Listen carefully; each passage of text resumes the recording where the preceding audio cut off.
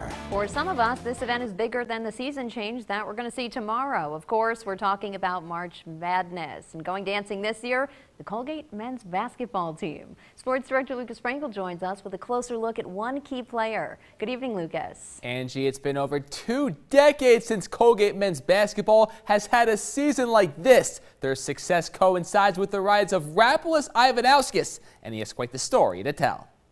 Ivanauskas wanted it. What a fake on Wick. Furious giant! Rapolas Ivanauskas was one of the country's top recruits in the class of 2016. He received a scholarship to play at Northwestern, but shoulder injuries derailed his tenure with the Wildcats. I had started feeling like I'm not supposed to be playing basketball. Like I just had surgery and then I re-injured it like right away. Like what's my purpose, you know? Through rehabilitation and family support, he stuck with it. I just felt like my calling was still to play basketball and just to work even harder to get healthy. Ivanauskas then decided to transfer.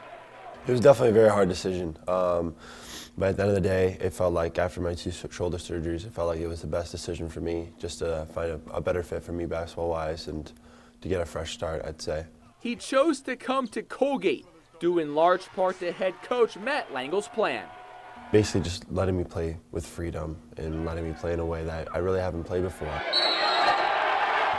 He supported me, he cared for me, and he really showed me how great of a coach he was just on my visit. Langle was more than willing to welcome Ivanauskas to the Raiders family.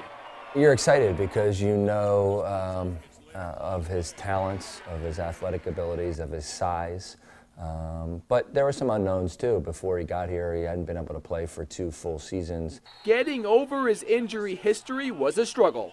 I literally did not want to use my left arm. I had coaches back in Chicago, where I'm from, just force it into me. He's like, you're going to use your left hand all day today.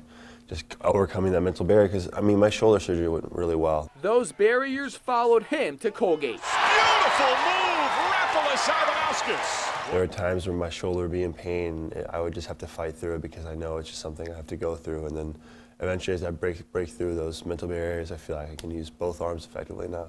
After transferring, Rapolas didn't know he would even be allowed to play until hours before the first game of the season. It was literally, the game was at 6 and I got a call at like 12:30, like right before we had film. He immediately called his parents.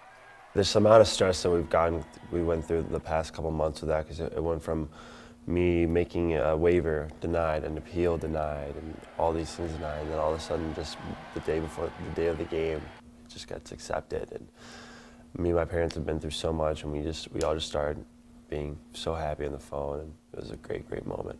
The door was now open for him to win Patriot League Player of the Year, help the Raiders set a new program record for wins, and lead them to their first NCAA tournament since 1996, outcomes Ivanauskas never could have imagined. I would have told you you're crazy. I was just grateful to play, and then I realized, man, I'm playing well, and I mean, I do have a shot at being a good player here. I do have a shot of you know, kind of leaving a legacy here with this team. He still has a lot of room to grow. You know, you're talking about a guy while he's in his 3rd year of college. You know, it's really his first season, having a full season where he's out there competing every day. So, in many ways, his game is young, and he can continue to get lots better. And maybe even pursue a career playing professional basketball. That's a question I'll ask myself when the time comes. I mean, I don't know what's going to happen tomorrow or next week or anything. So, but I would love to. I really would love to. That is my dream since I've been a little kid. So, but just one step at a time.